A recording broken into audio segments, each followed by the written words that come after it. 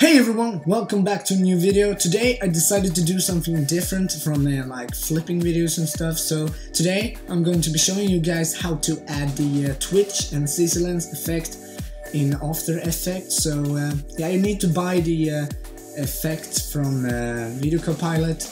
Link is in the description below, so let's jump right into it. First off, open up After Effects and then you need to import your clips or media. So you go to File, Import File. Simple as that. And then you need to find your clips. From here you just drag your clip into the timeline.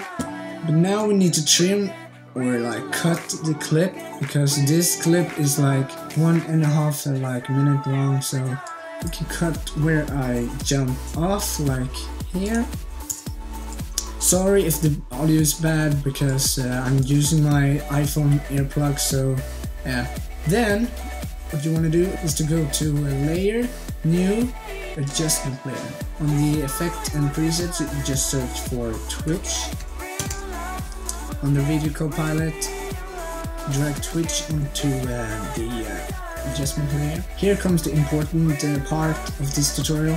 This is just a personal setting, so this is what I recommend using for the Twitch effect.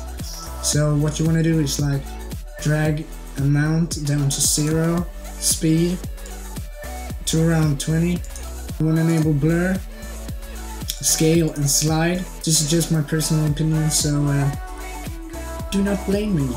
Okay, higher the scale amount to around 75 and lower this. That looks good. Then you go to slide, or higher the slide amount to around 100. I like to have it on 110.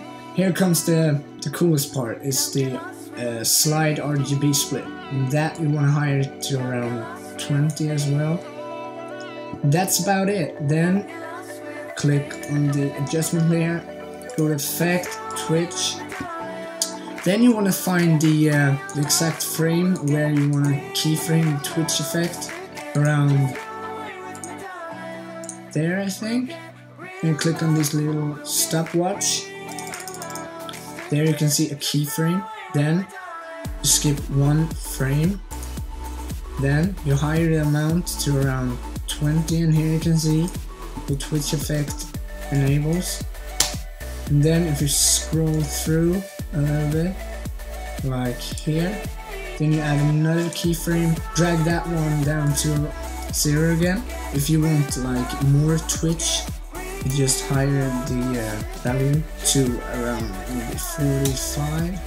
Let's see. That's about it. The CC lens is much easier. Actually, you just select your bottom clip or the actual clip. Then you go to the Effects and Presets, search for CC lens. Then you drag the CC lens onto your clip, size to maximum size.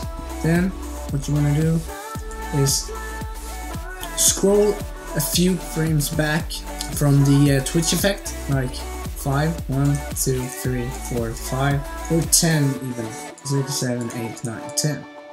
Then click this little stopwatch again, then scroll 10 frames forward, 1, 2, 3, 4, 5, 6, 7, 8, 9, 10. We drag this down to around 150, I think that looks good. Here you can see the effect. Then to fade out, or how you want to call it, you just add one more keyframe, leave it at 150, then scroll like 5 frames forward, drag that back to 500. Look. That looks very cool. And this works on PC as well, so you don't need to worry if you don't have a Mac like I do. So see you guys in the next video. Bye.